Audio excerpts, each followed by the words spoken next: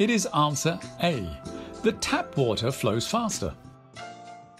The liquids must flow from the drinking packet through the straw.